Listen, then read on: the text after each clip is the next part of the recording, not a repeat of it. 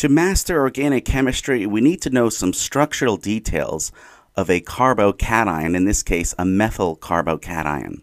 And here's exactly what I need you to know. First of all, this carbon right here has 3 sigma bonds and no lone pairs. We saw in a previous online lecture, if that's the case, then this carbon has a +1 formal charge, which will denote as a plus over him like this.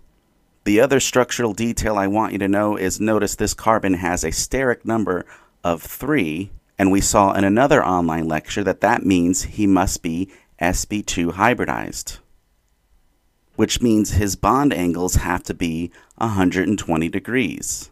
So what this species really looks like is something like this. In this perspective, notice the top H is going back behind the plane, the H below is coming out at you, and the other H is in plane with the screen. Another way you could represent this carbocation is this way. This also represents those 3 bonds as being 120 degrees apart. So make sure you memorize these structural details for the methyl carbocation.